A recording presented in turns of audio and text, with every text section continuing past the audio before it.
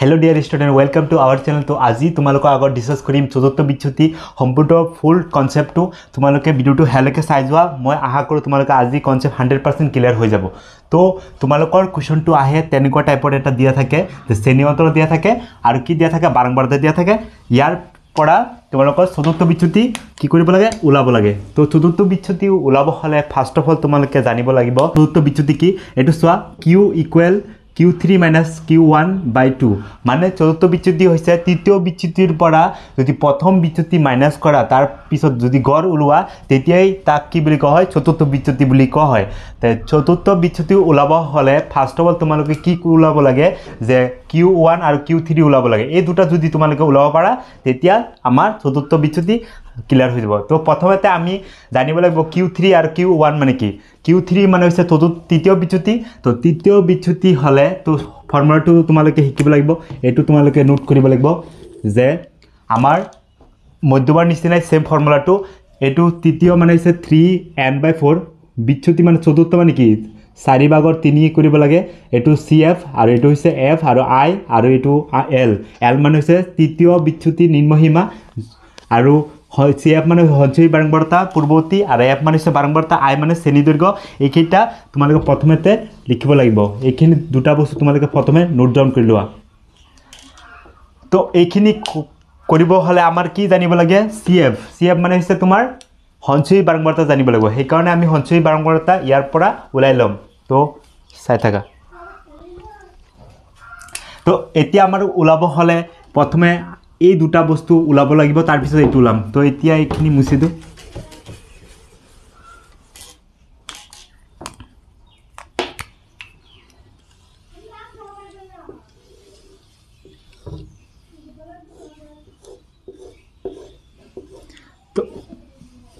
তো চতুৰ্থ বিচ্যুতি ওলাব হলে cf লাগিব cf মানে হৈছে সঞ্চয়ী বাৰংবাৰতা তো ক্লাস 10 ত আগতে পাইছো ওপৰৰ পৰা যোগ কৰা হয় এতিয়া আমাৰ 12 ত কি হয় আমাৰ যেটো এডুকেশন চেপ্টাৰ আছে তলৰ পৰা যোগ কৰিব লাগে cf এটো 4 আছে 4 লগত 4 যোগ কৰিলে কিমান হ'ব 8 হ'ব তাৰ পিছত 8 ৰ লগত 4 যোগ কৰিলে কিমান হ'ব 12 হ'ব 12 ৰ লগত 6 যোগ কৰিলে কিমান হ'ব 18 18 ৰ লগত 2 যোগ কৰিলে 20 20 ৰ লগত 8 যোগ কৰিলে 28 28 ৰ লগত 6 যোগ কৰিলে 34 34 ৰ লগত 2 যোগ কৰিলে হ'ব 36 36 ৰ পৰা 4 যোগ কৰিলে 40 তো cf ৰ মান যেটো হৈছে আৰু ইয়াৰ তোমাৰ এই বাৰংবাৰতাৰ গটিখিনি যোগফল কিমান হ'ব লাগিব একেই হ'ব লাগিব সোৱা একেই হৈছে মানে আমাৰ চাৰ্টটো ঠিকই আছে এতিয়া প্ৰথমে যিকোনো এটা উলাই লোৱা প্ৰথমে আমি প্ৰথমটো উলাই লো প্ৰথম বিচ্যুতি তো প্ৰথম বিচ্যুতি যেতিয়া উলাম সোৱা এইখিনি আমি বুজি দো তো প্ৰথমে এইখিনি কৰিবা এতিয়া নেক্সট স্টেপ হল তোমাৰ প্ৰথম বিচ্যুতি যেহেতু আমাৰ n/4 কৰিব লাগে n/4 মানে হৈছে n/4 n মানে কি টোটাল নাম্বাৰ কিমান আছে 40 তাৰ পিছত তোমাৰ 4 ৰে হৰণ কৰা 4 ৰে হৰণ কৰিলে কিমান হ'ব 10 তো 10 মানে ইয়াত সোৱা 10 আছে কি নাই মানে হ'ব তোমাৰ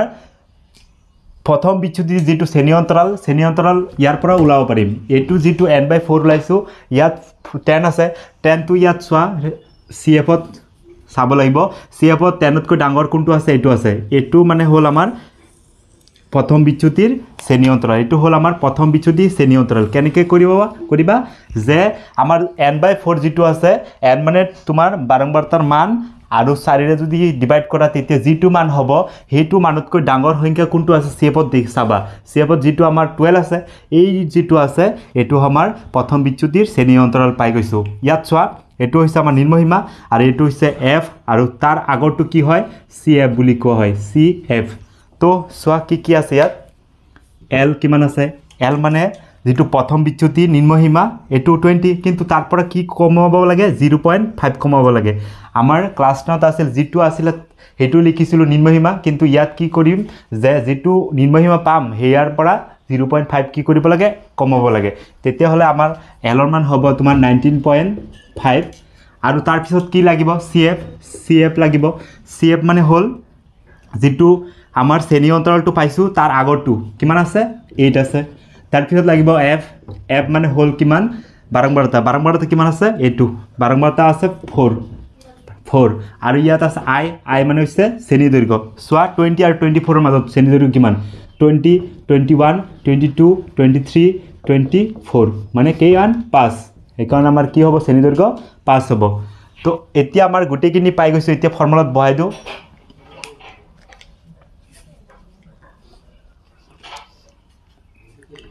এই ফৰ্মুলাটো অলপ ওপৰত লিখি দিও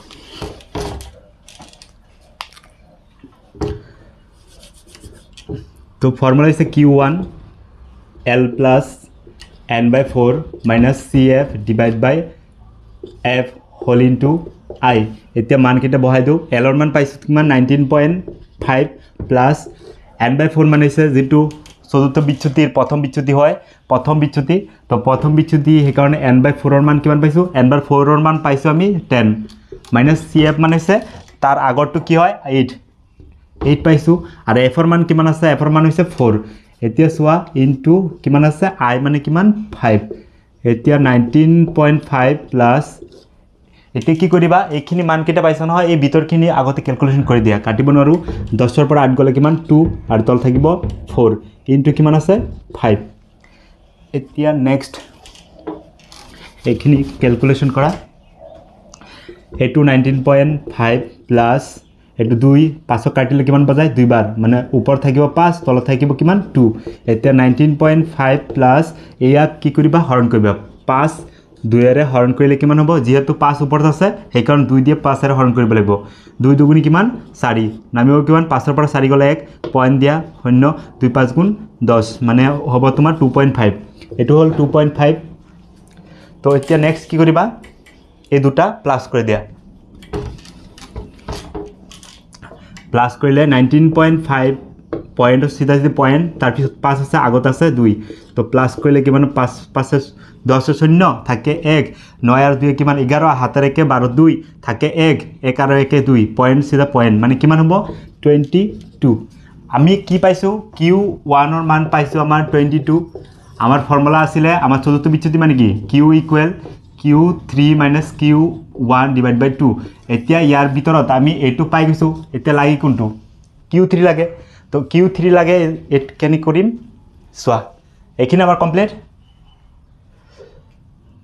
তো এতিয়া আমাৰ যেহেতু আমাৰ q3 লাগে q3 এৰ ফৰ্মুলাটো কি আছিল নেক্সট স্টেপটো এটো হ'ব যেহেতু আমাৰ ফর্মুলা q3 কি q3 মানে হল l plus 3n by 4 minus cf by f into I তো q3 ফর্মুলাটো কি হয় যে এটো সোয়া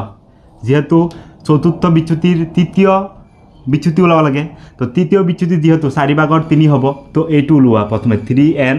by 4 আগত কি আছিল প্ৰথম বিচ্যুতি আছিল n by কি আছিল 4 আছিল এটো দি কৰিছো এতিয়া আমাৰ তৃতীয় বিচ্যুতি সেই কাৰণে এটো কৰিলো আগতে শ্ৰেণী অন্তৰাল প্ৰথমে ওলাব লাগিব তেনেকে শ্ৰেণী অন্তৰাল ওলাব লাগিব সোয়া ক্যালকুলেশন কৰা 3 into n এৰ মান কিমান n এৰ মান আছে তোমাৰ 40 into 4 তো 4 কিমান বা যায় 10 বার 10 হলো 3 পূরণ করলে কিমান 30 তো 32 সোয়া 32 কত আছে তো 32 নাই 30 নাই তো 30 কৈ হৰুটো নহব 30 কৈ ডাঙৰ কোনটো আছে এটো আছে তো এইটো হ'ব আমাৰ তৃতীয় বিচ্যুতিৰ শ্ৰেণী অন্তৰাল পাই গৈছো তো ইয়াত সোয়া কি পাইছো ইয়াত পাইছো আমি l ইকুয়াল কিমান l পাইছো যেটো আছে তাৰ পৰা 0 পয়েন্ট কি কৰিব লাগে 5 কমাব লাগে 40 আছে মানে 39.5 তাৰ পিছত আৰু কি লাগে তাৰ পিছত লাগে আমাৰ f লাগে f মানে হৈছে বাৰংবাৰতা কিমান আছে 6 cf মানে সঞ্চয় বাৰংবাৰতাৰ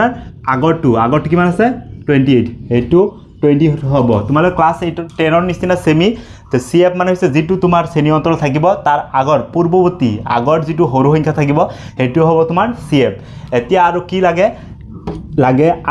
i মানে 5 হিয়তৰ মাজত কমন ডিফাৰেন্স কিমান আছে 5 সোয়া 40 আৰু 44 ৰ মাজত 40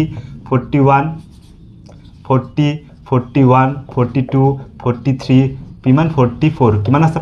5টা আছে এটা দুটা তিনিটা চাৰিটা 5টা তো 5টা পাই গৈছো এতিয়া আৰু কি লাগে একো না লাগে এতিয়া ফর্মুলাত বহাই দিয়া q3 তে q3 equal l plus 3n by 4 minus cf divided by f whole into I এতিয়া l ৰ মান কিমান পাইছা 39.5 plus এই 3n/4 এইখিনি মানটো অলৰেডি কৰিছোঁ কিমান 30 মাইনাছ CF এইখিনি দি পেলাই আমাৰ শ্ৰেণী অন্তৰালটো ওলাই লৈছোঁ এইখিনি দি পেলাই মাইনাছ CF মানে হৈছে তোমাৰ কিমান আছে 28 আছে চোৱা এফৰ মান আছে কিমান 6 আছে 6 বহাই দিয়া আইৰ মান কিমান আছে আইৰ মান আছে তোমাৰ 5 আছে 5 লিখি দিয়া আৰু কি দিয়া আছে চোৱা এইখিনি দিয়া আছে এতিয়া ক্যালকুলেশন কৰি লোৱা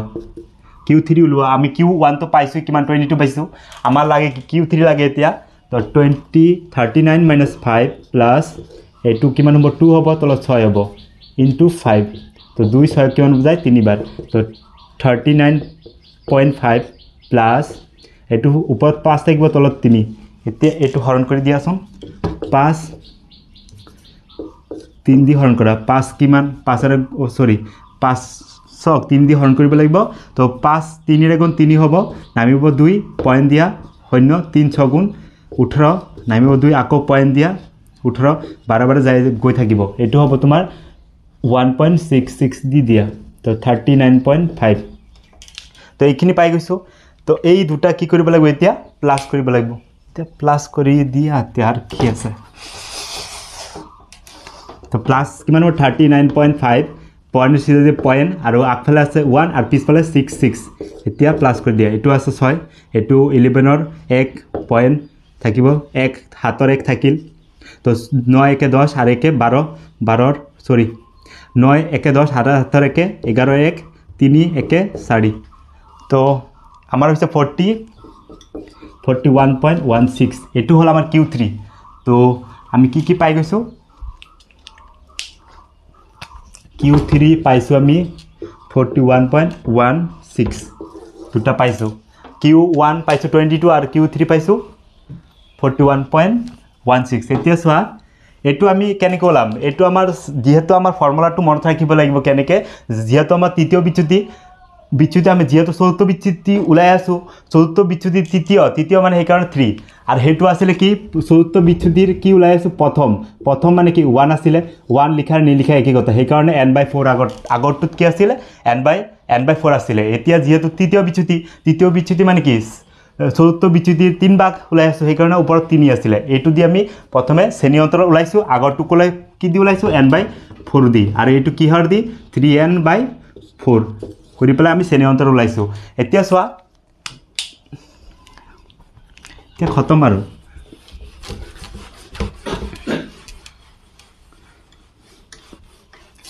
এতিয়া চতুৰ্থ বিচ্যুতিৰ ফৰ্মুলা কি আছিল q = 30 স্টেপ এটু কৰিবা q3 - q1 / 2 এতিয়া q3 মান কিমান পাইছো q3 মান পাইছো অলৰেডি কিমান 41.16 - q1 মান পাইছো কিমান 22/2 এতিয়া উপৰটো মাইনাস কৰা 41.16 আৰু 22 পিছফালে একো বঢ়াই দিয়া দুটা ধমি মাইনাস কৰি দিয়া তো 6 1 দাৰ কৰিলে ইয়াত 11 হ'ব 11 পৰা 2 গলে 9 হ'ব পয়েন্ট সিধা যদি পয়েন্ট দিয়া আৰু 3 পৰা 2 গলে 1 থাকিব ওপৰত হ'ব 19.16 ডিভাইড বাই কিমান 2